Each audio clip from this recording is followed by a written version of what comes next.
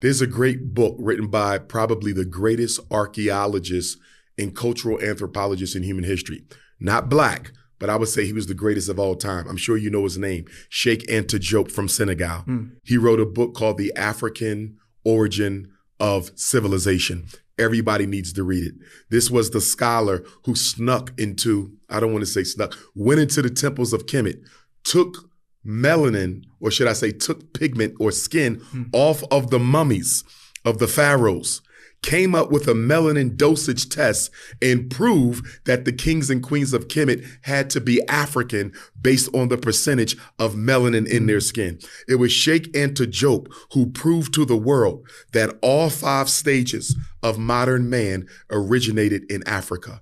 The first stage of modern man, all African. Second stage, all African. Third, all African. Homo sapien, the 4th stage, all African. And then we're the 5th stage, Homo sapien sapien. Yeah. It was only the Homo sapien sapien who left Africa. If the Homo sapien sapien, modern African, never leaves Africa, we never go into Europe, we never experience the Ice Age, Europeans never come, they never evolve. Yeah.